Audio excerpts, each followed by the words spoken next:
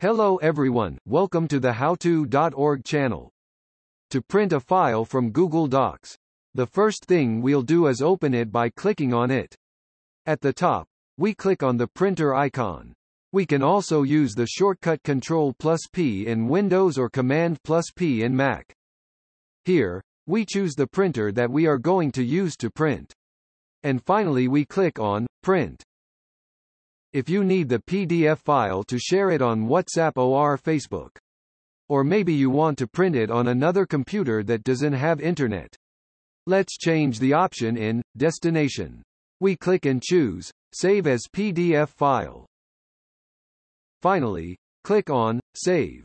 Then we choose a folder and click Save again. There, we have the PDF file. We can save it to a USB stick or share it by any means online. Thank you for watching our video, we hope it helped you a lot. Don't forget to subscribe and activate the bell to receive notifications of new videos.